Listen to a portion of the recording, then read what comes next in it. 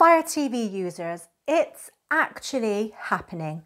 No rumours, no guesswork. Amazon's new unlicensed content warning is now live on real devices. This is the exact warning people are seeing. It says, one or more apps on your device have been identified as using or providing access to unlicensed content and will be disabled. You get two buttons, launch anyway or uninstall. And that confirms this is a two-stage block. Even before you click, check the app icon. If you see that tiny exclamation mark in the corner, that app is already flagged. And just to be clear, this is not the old security risk pop-up from earlier this year. This one is specifically about accessing unlicensed content. Here's how the rollout works. Stage 1, you get the warning and you can still open the app. Stage 2, the app is fully blocked and won't launch at all. Now the grace period between the two? Well, Amazon hasn't said. It varies. So what should you do?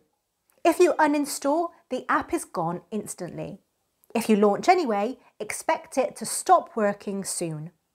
Now, updated or cloned versions usually bypass this, and you can grab the latest versions using downloader code 28907. And since people ask, when I'm travelling or on hotel Wi-Fi, I use NordVPN on my Fire TV and phone to keep my connection private. But just to be clear, VPNs won't bypass these warnings. This is enforced on the device itself. I've posted a live list of every app confirmed to trigger this warning. Check it out anytime at unboxd.tech. If you spot a new one, let me know there. Now a quick recap, the warning is real and rolling out now.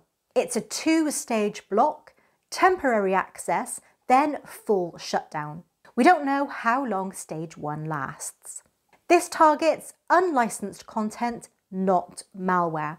And no, your Firestick isn't useless yet. Updated or alternative apps may still work. If this helped, hit subscribe so you don't miss the next update. And check unboxd.tech for the live list and drop your sightings in the comments.